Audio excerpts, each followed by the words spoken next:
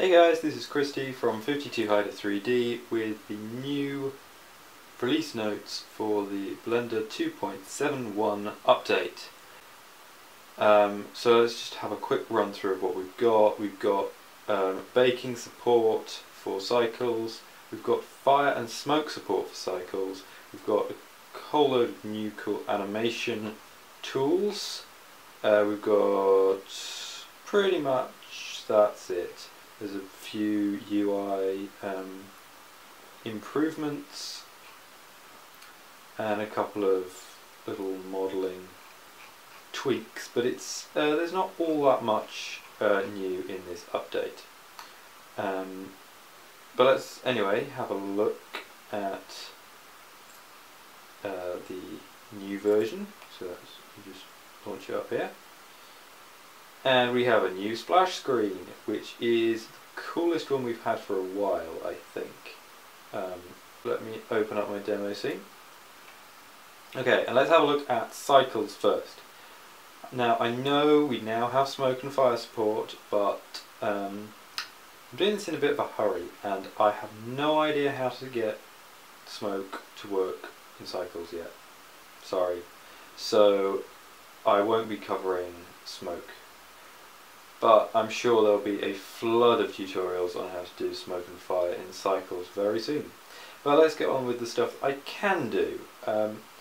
First of all, this is something I have personally been waiting for a while, is the UV map node.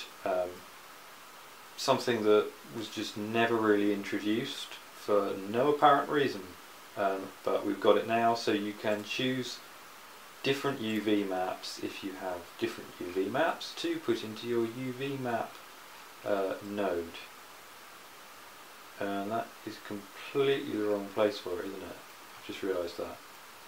Oh well, doesn't matter. Let's just cut that. So, but anyway, that's what that does. That just allows you to select different UV maps. I know you could do it before by using the attribute node. But it was a bit of a pain, and that's quite nice and easy to use. Moving along, yes, now we get into baking.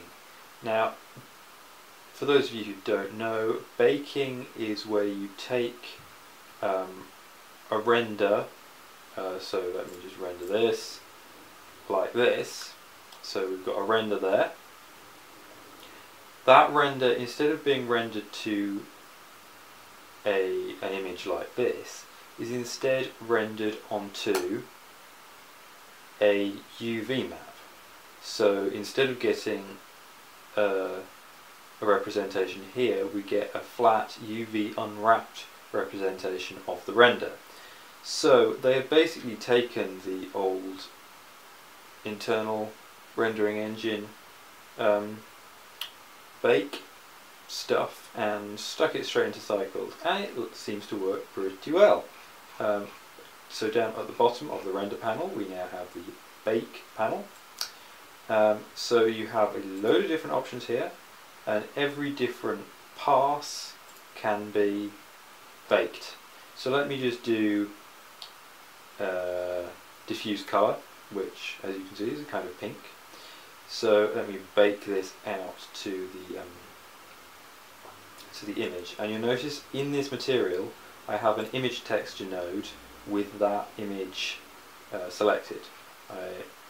That seems to be how you get it to tell it to bake to that image and not another image. Just have that node hovering, and that seems to work. So let me hit bake, and you can see what happens, and then we get the texture bake, and you see it comes up pink, which doesn't actually appear to be the right colour. So I don't know quite what's going on there. That looks actually more like the wrong sort of... let me have a look at this. What am I supposed to do? What am I on? I'm on diffuse colour. Let me try diffuse direct. I think that's the right one to use if you want just a normal bake. It's just taking its time, which is hopeful. There, that's more what we're looking for. And you see that is a rendered image that's been UV unwrapped. You can do this for loads of different passes. So if you want to export the emission or the shadows on this particular thing. I think shadow can be quite impressive actually. Let me do that one.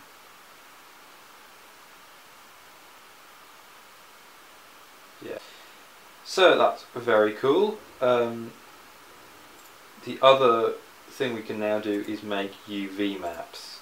If you select normal, we can choose object space. I'm not very good at making these, but you end up with this cool idea. If you do let me just do a little work on this.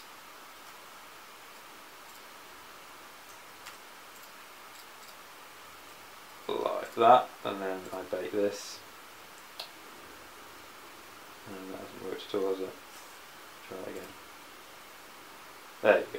Now we get this recognisable normal map for, and this again can be exported to a game engine or can be rendered onto a low poly version of whatever it is you're rendering to save on RAM, which is again particularly useful in game development.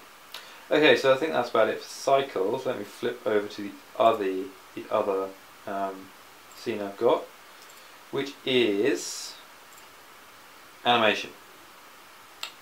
So yeah, okay. So I have this cube here. Sorry, it's disappearing. Here, and I've animated it so it does that. Now you should all be familiar with the handle type options, so you can make free, vector aligned, automatic or auto clamped handles. We now have a whole pile of new options for the handles,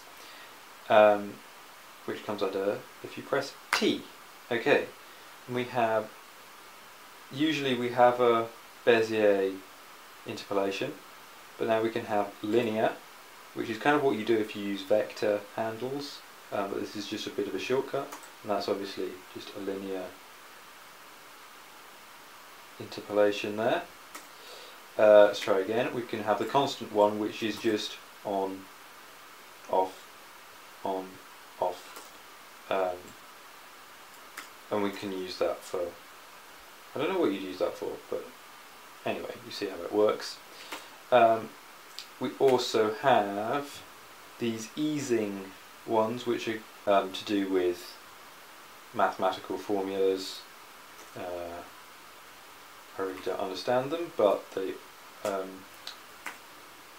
yeah, you can see what they do. They've got a little diagram even to show you. The really funny ones are the dynamic effects. So we can have the one that bounces back, and so it overshoots and then goes back. And of course you could animate these manually, but this just saves a bit of time. So what else we've got? We've got the bouncing one, where this will bounce up and down, boing, boing, boing, boing. And the last but not least is the elastic one, which is just does it as if it was pulled down by elastic. Okay, so I think that's about it for things I'm going to demonstrate to you. There are a couple of new updates that I haven't gone into, mainly because I don't know how they work.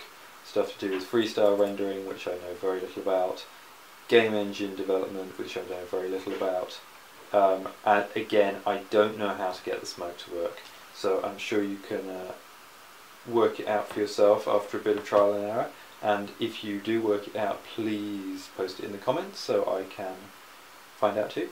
Thanks for watching. Be sure to check out some of my other videos. I do not just do update overviews.